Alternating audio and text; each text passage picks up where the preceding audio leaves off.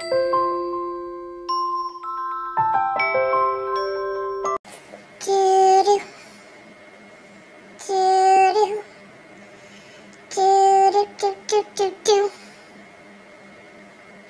my dears, and welcome back to my corner of the internet.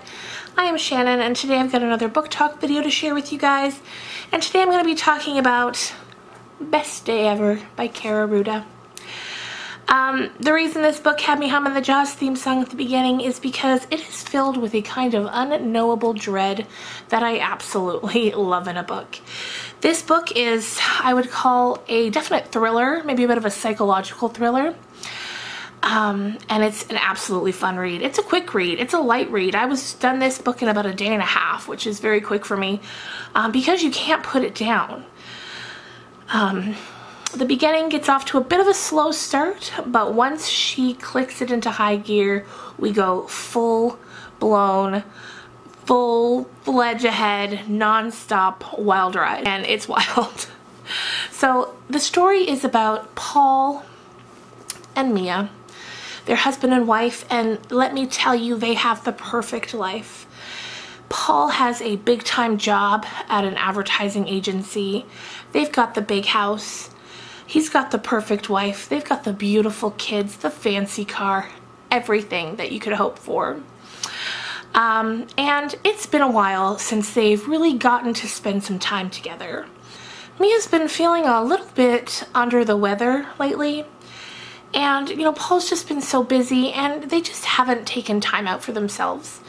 And so Paul decides that he's going to plan the perfect weekend getaway.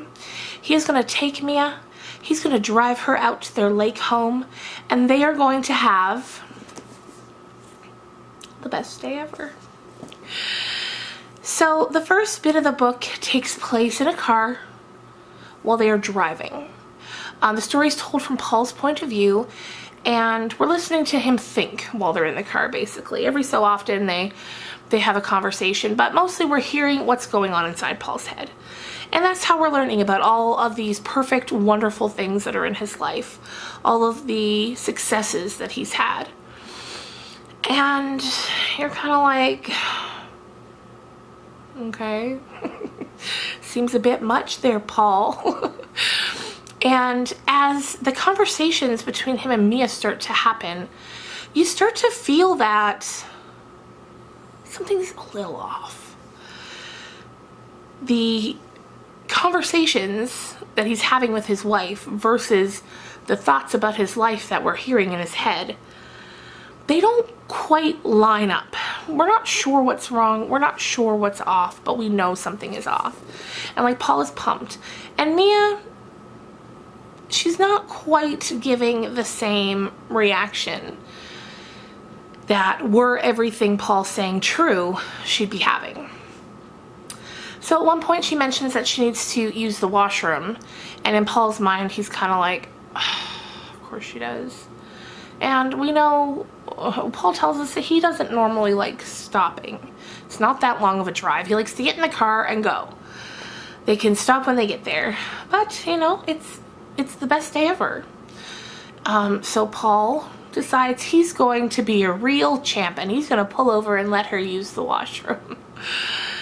So that happens.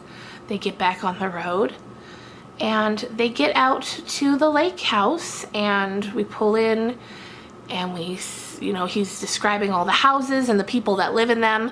One of their neighbors here at the lake house is also their neighbor back home where they live. I believe this takes place in Ohio. And we know that Paul doesn't think a whole lot about his neighbors. He thinks he's a lot, and I mean a lot, better than them.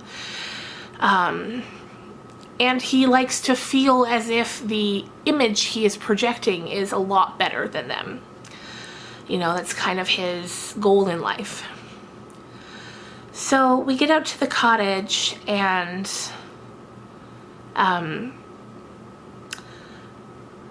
as they pull up and they walk in, there's a neighbor in the backyard, and Paul's not sure about this guy. He's a single man. He lives out at the lake all year round, and Paul's like, what kind of man does that? So that alone kind of sets him off. And, you know, Paul's just kind of like, I need to get this guy out of here. Like, this is the night for me and my wife. We are going out to dinner. We are having the best time, the best day ever. So the more that Mia speaks to Paul, the more we realize what we're dealing with here is an incredibly unreliable narrator. And let me tell you, friends, those are my favorite kind of narrators. I love when you're being told a story and you can't believe a thing that you're being told. And that is definitely the case in The Best Day Ever. So as Mia's saying things to Paul, and we're kind of reacting to them by how different they are than what Paul's telling us, everything starts to unravel.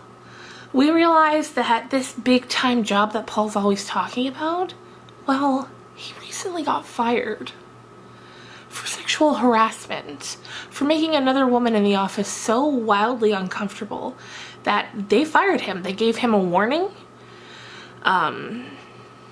He didn't heed it, and then they fired him because he was making her so uncomfortable by constantly asking her out, trying to get her to spend time with him. And she's like, you're married, I'm not interested. But he just would not give up. So we find out that Mia knows he's been fired. And he's just sort of playing it off like, listen here, sister. You're overreacting. Like, that job's beneath me. I didn't tell you because I didn't want you to worry. Because, of course, she's a stay-at-home mom for their sons. Though when he met her, she was a part of the company that he recently got fired from. But when they got married, he said, no, you go and take care of the family and I will take care of business. So that's what happened. And so now she's talking about how she had been talking to one of the partners from the company and who now works elsewhere because Paul took his job years ago. And so the guy got fired and left, and then Mia's always kept in contact with him because he worked there when she worked there. And now they're kind of, you know, he's like, you can come work for me if you like. And Paul's like, nope, that's not happening. Like, you belong at home. I don't want you going anywhere, basically. So we get this really unsettling, controlling vibe from Paul at this point. How he doesn't want her out in the world being independent. He doesn't want this. He doesn't want that. He's lying about his job. And Mia we're desperately wondering what's going on in her head. What's all that she knows? But of course, the story's told from Paul's point of view. So basically from there, a good chunk of the story comes from the unraveling of the lies and letting us know what's real and what's fake. And as we learn more about Mia and Paul and the real Paul, it just snowballs. It goes hard, it gets huge, and then it explodes. And it's such a fun story. Kaira is a great writer. She writes in a way that's friendly and easy to read. You know, some books they're harder to get through than others, and this is an incredibly easy one. And if you love thrillers, I definitely recommend it. Now, you know what's coming next. For anyone who knows they're not going to read the book, but wants to find out what the heck's been going on, I'm going to tell you. So if you do not wish to know, if you do not want spoilers, this is your warning. Click off the video now. Thanks for watching, and we'll see you next week. Okay, you ready? So we find out that the reason Mia hasn't been feeling so great is because Paul has been poisoning her. The best day ever is Paul's day, when he can finally get her isolated and kill her. We learn that Paul has had many relationships. He is a womanizer, like extramarital relationships. He's a total womanizer. He's completely psychotic, and he's now trying to poison his wife. For a long time, he used to say to his mistresses, you know, I love my wife, I just have needs. That's what you are. Don't ever expect me to leave my wife. But now he is stepping it up and he is getting ready to murder her. But what Paul doesn't know is that Mia knows this. Mia has found this out. She has this neighbor that was at the house when they first arrived. He's been helping her.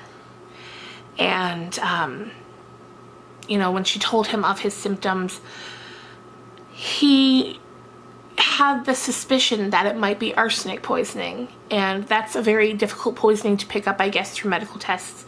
But there's a special test, I think it's a urine test, he says, that they can pick it up on. And they send her for this test, and they find out that that's what she's dealing with. And they put this plan into motion. The plan to get Peter away from the children, so they're 2 sons, to get him away, keep him with the babysitter. The babysitter will remove the children from the house. Mia's family are helping to get all of her things removed from the house. Mia comes from a lot of money, so a lot of things in their home were, you know, priceless art pieces and things that were hers, so they come and they remove everything. Meanwhile, Paul and Mia are up at the cabin and everything is just going crazy. And so at one point during the evening, this man comes back, the neighbor man comes back to the house while Paul and Mia are there, and this throws Paul into a tailspin. Like, he is so mad. He's like, this is our night. Why are you doing here? And he starts to suspect Mia of having an affair. And then it just, there's a bit of violence. Paul kind of knocks the other man out, whose name I can't remember for some reason. Paul just kind of knocks him out, and then Paul takes off. He's like, you know what, screw you, screw these guys, I'm gonna go get my kids and we're gonna start over again. And that's when he finds out that his children are gone, and he is upset. Now, one thing I didn't quite understand is Paul takes off. He's like, okay, fine, they're gone, I'm just gonna go start over. And he moves to Florida. And, you know, the police are keeping an eye on him to make sure that, you know, if he ever gets in another relationship, they can kind of step in.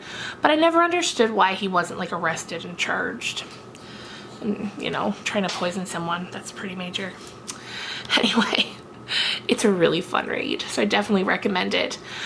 Before I go, I want to give one shout out to an awesome channel that I've been loving for, I don't know, a year or more. And that channel is Liz with My Fam Bam.